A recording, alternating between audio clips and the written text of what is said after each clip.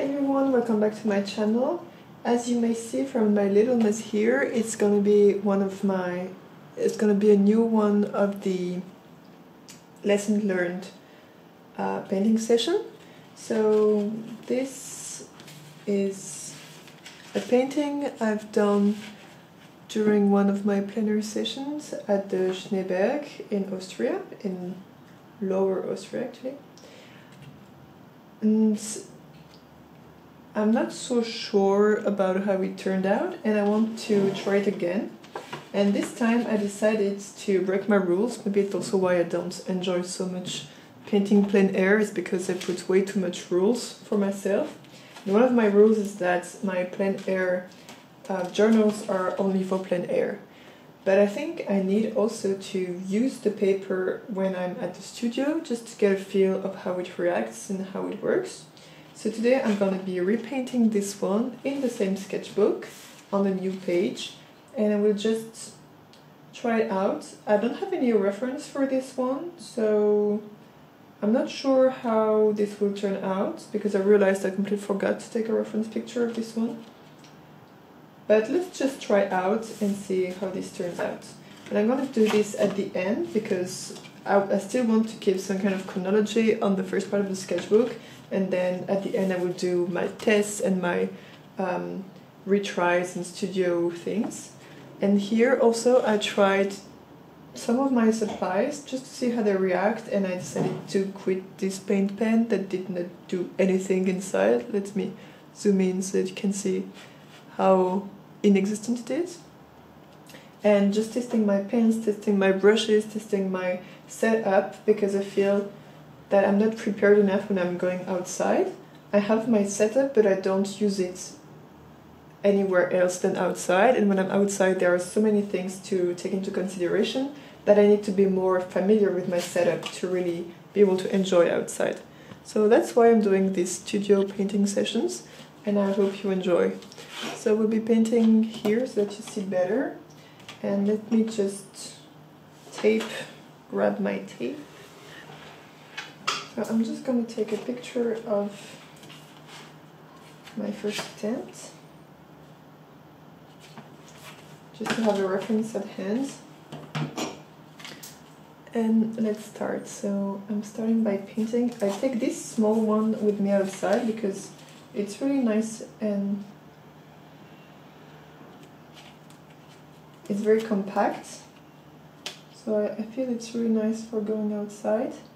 But I haven't used it yet because I usually don't take the time to do things properly when I'm going outside, which is a bit of a shame actually. So it's also the occasion to remind myself that it's okay to take the time.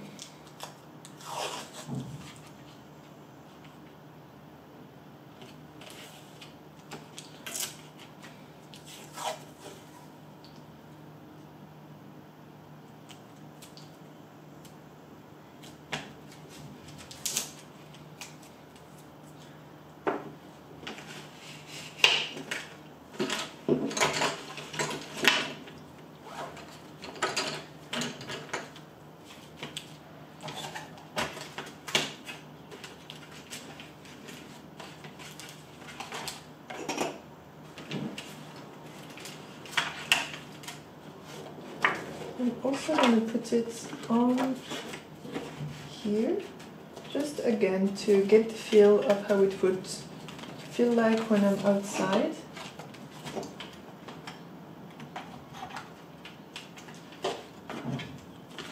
Even if I'm also using the table around, I just want to utilize a little bit my space. So this is my Stabilo original easel, and it's very convenient. I will link the video where I talk a little bit more about it, so that you can see how it works. So let's start with the background mountains. Use dark blue with some white for the background mountains.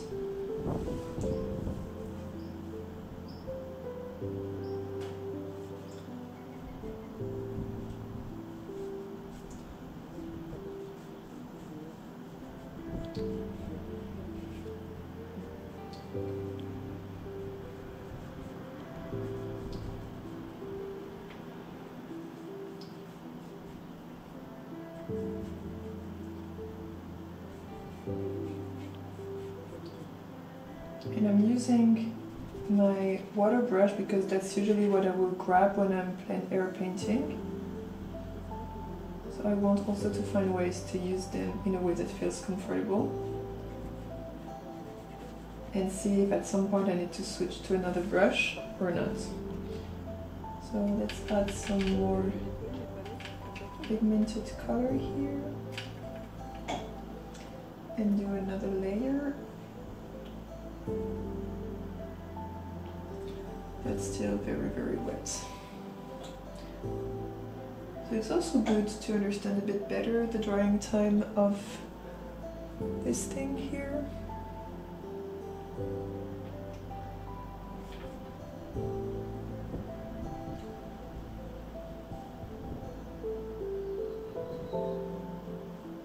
And I want the background to be a little bit faded, so I don't care if it's still a little bit wet, it just has to be dry enough so that I can paint on top of it.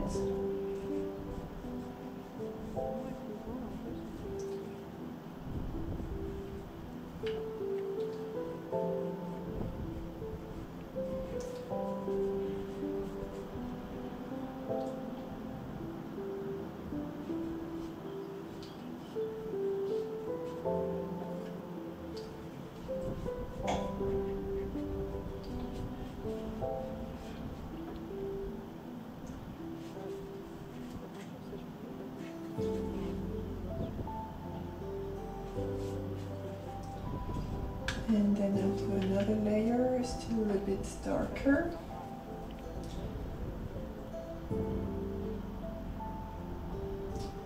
And the mountains were a little bit lower on the left side and a little bit higher on the right side, so I'm also trying to capture that. Just waiting a little bit for this to dry. That's something I tend not to do when I'm outside, I just tend to put paint and not waiting for it to dry. So let's try to do this properly this time.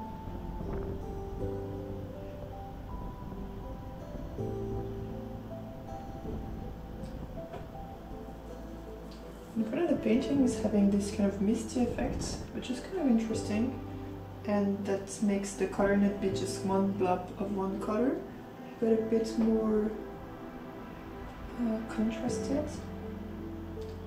So let's try this here.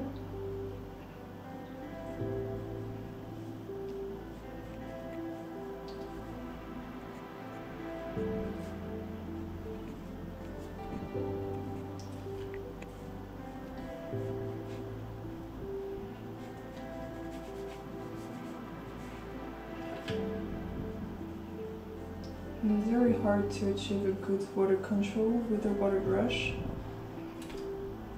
So that's also why I need to experiment a bit more with it, to feel a bit more confident with my water control.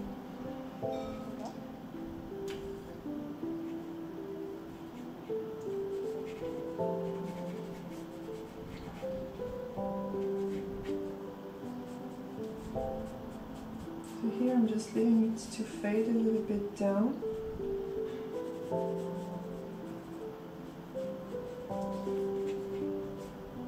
Here I'm going to put some pure ultramarine on the side also.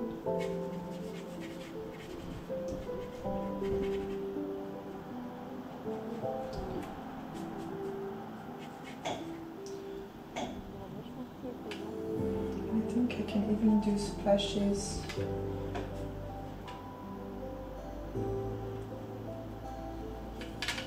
It's very hard to do splashes with this water brush.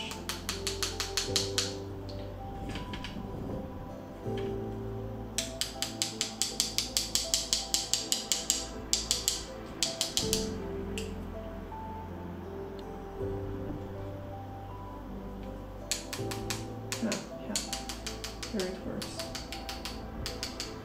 Okay, and splashes of dark green also here.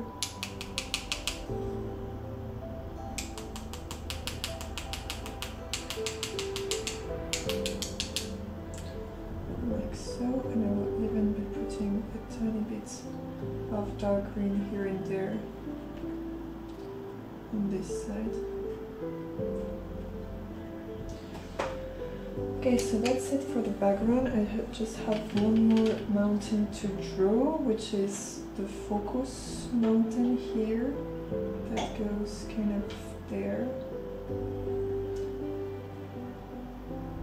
And then goes down here-ish. And goes down kind of here too.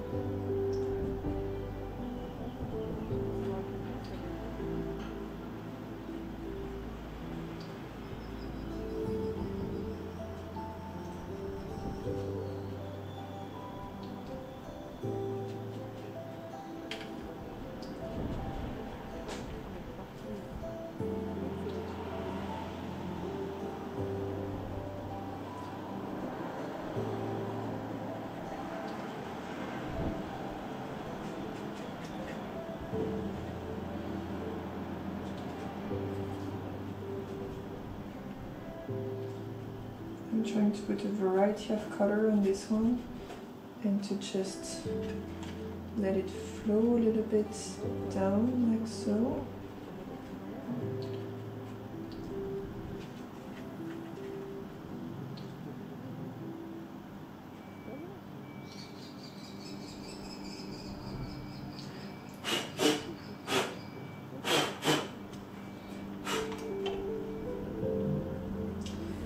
Okay, I'm gonna put a tiny bit of lighter colors also on this here, just some blobs here and there, just to make for a more interesting background. Good, so now we move to the foreground. So I want to wait for this to be, I think I put a little bit too much of this. I really like this dark green, so let's do some more of this one.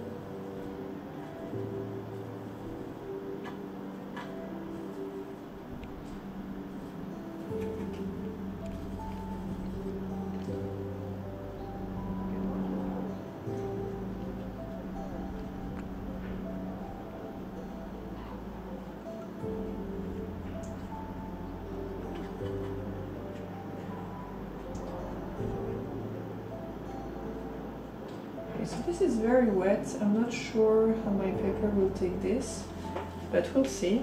It's also a time to experiment.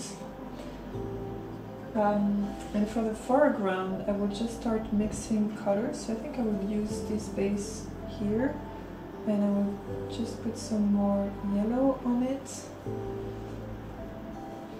And I will kind of cover this whole place here first with that. I'm doing it wet on wet so that the colors of the other layers will fade into it.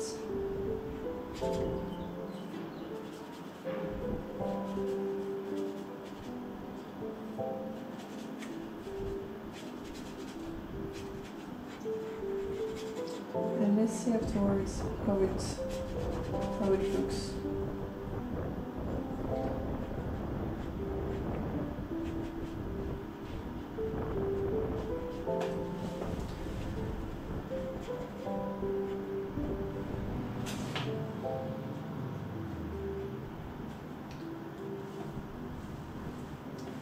Okay, great. And I will already start to add some pops of other colors in there. And a little bit of a sense of direction.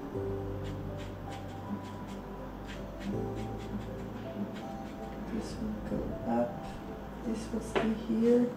And I'm going to put also some light yellow mixed with white on the foreground here.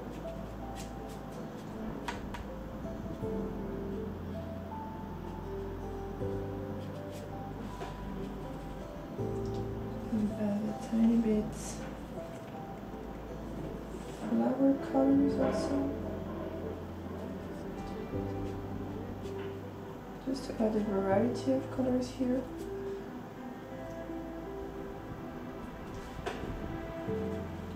some more yellow in the background too.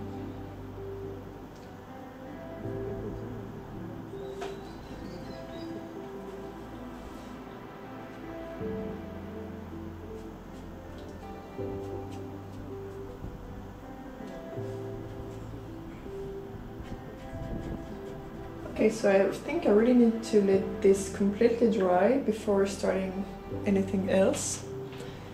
And let's see how it goes from there.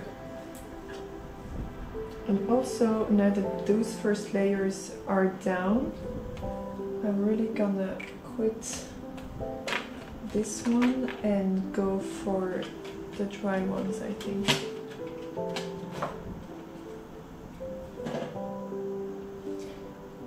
So one of the issues I've had is that on the, I don't know if you can see here on my, no, I don't think you can see. So on this part here, there were lots of rocks and lots of things happening, and I was trying to put them, but it came out very bulky. So I think I need to simplify this and not try to put every details and think of where my focus is.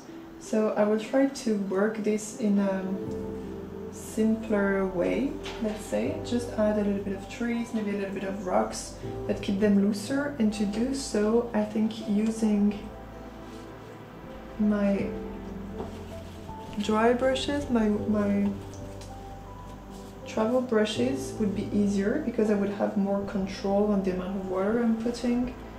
And overall, they're just with finer tips, and they will allow me to be more detailed on what I'm doing, I think. So that's what I will be trying now.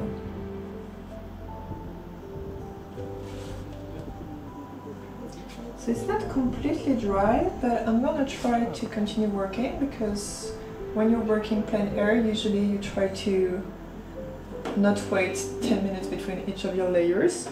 So let's try to continue working a little bit. I'm going to take my round brush now and just put a tiny bit of water on it. And I'm going to work with the darker green here and just add some of the trees that were there.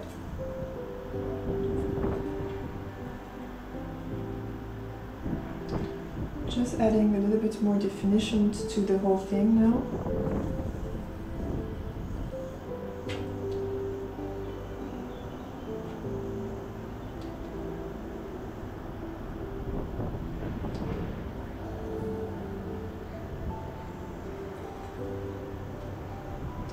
So I'm definitely not trying to go super defined. I'm just trying to add some sorts of details here and there. I'm going to add some more blue for the trees on the other side because they were a little bit more in the distance. And they were on the shadow side here.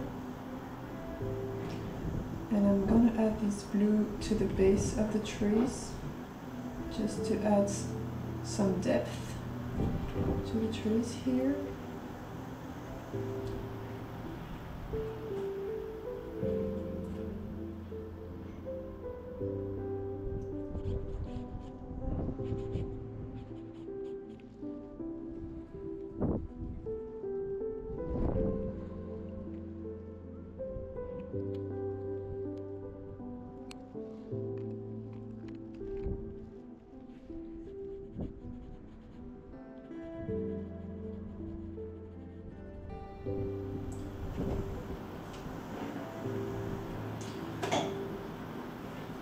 Now I'm gonna add a bit of dry brush texture here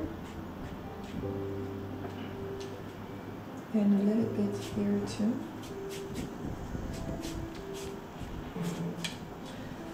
Just to add some visual interest.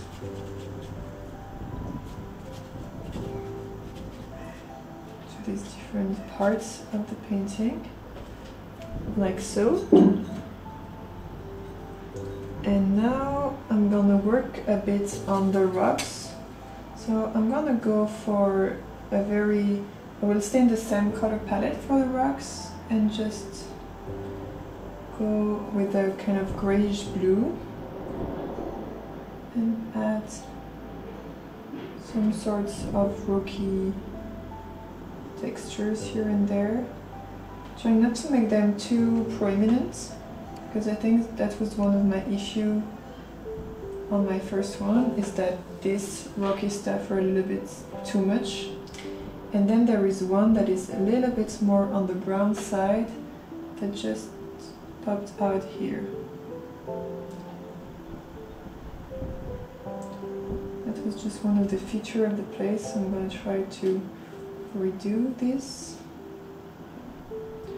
And trying to add a variety of colors on my rocks, just to keep them interesting.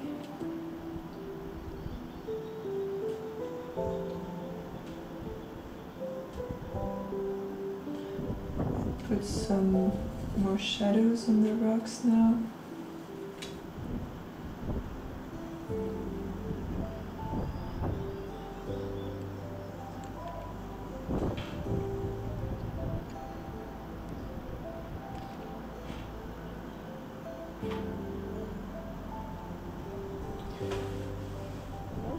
Okay, so that's it for the background. Here I'm gonna add a bit more darkness here, and I'm gonna also do some more dry brush here, just to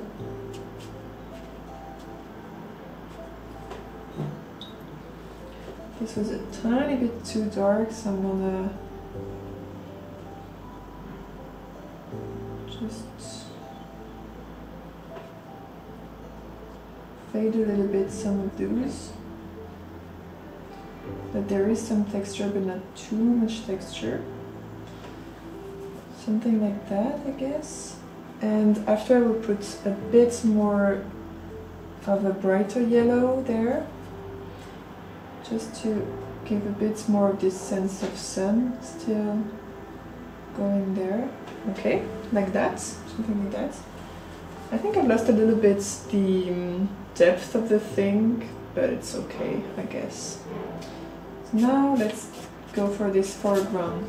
For the foreground, I'm gonna use a lot more dry brush technique, just to have really a sense of movement here, and to have this sense of distance also with the background. So I'm gonna use my flat brush and just add different colors here. Maybe use this one, because the side of this one works really well for the dry brush technique. And you have to have not your paper not too wet also. It really helps. And I will add some more of these yellow flowers also that were in the foreground.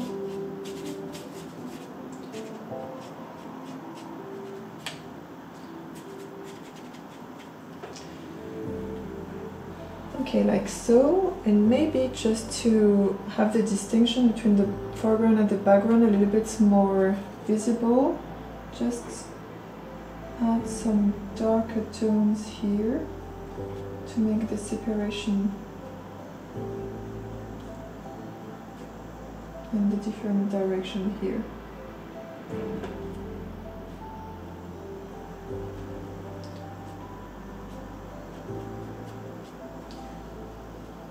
Okay, I still think this part is a little bit too messy, but it will do for this time. Now I'm going to use a dark brown and just make a little bit clear what is happening here. So here basically you have the train tracks, and so you have lots of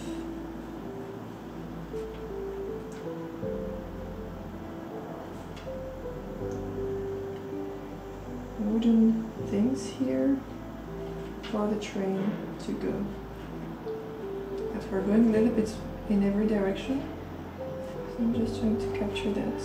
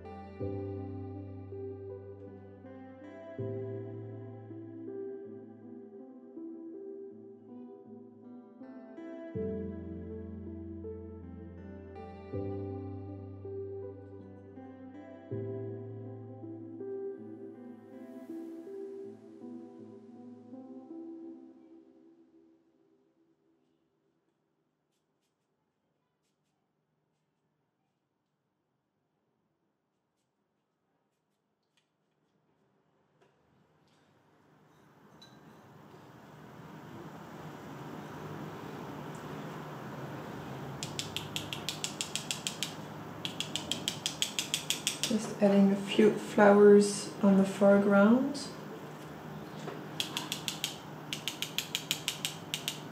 It's hard not to put them everywhere, but I mean, it's not really a problem if they go everywhere anyway. So let's just have fun with a few splashes.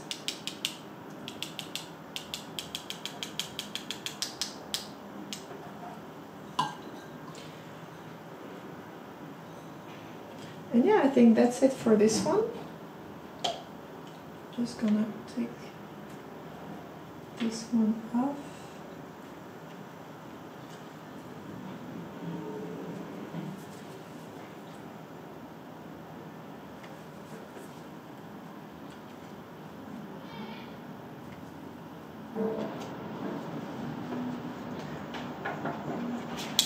Let's see how it looks without the tape.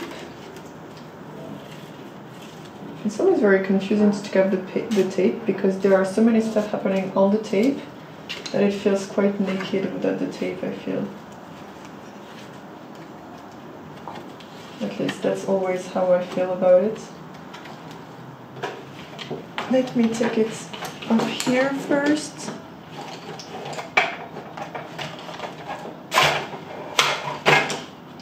So that I can put the tape on the other side.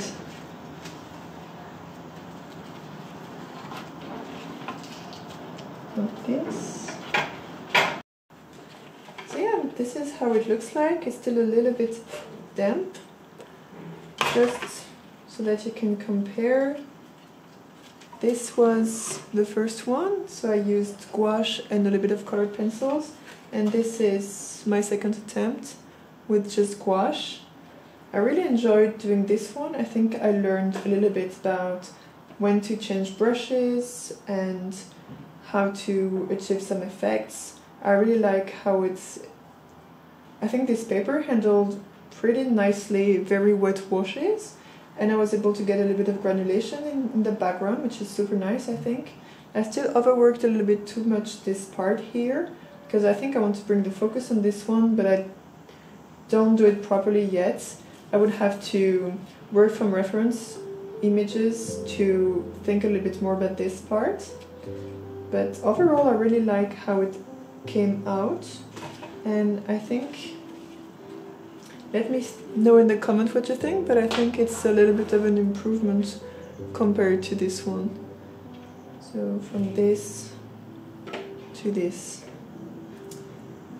And yeah, it's super interesting to do this back in the studio and these lessons learned. For this one, it was a lot of, I think my main lesson was to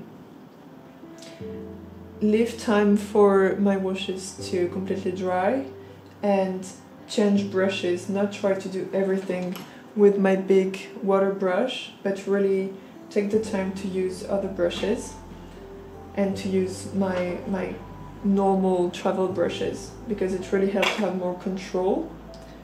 And finally, the same as last time, just play with different effects, because it gives a lot more dynamism to the whole scene compared to more stiff scenes they had before.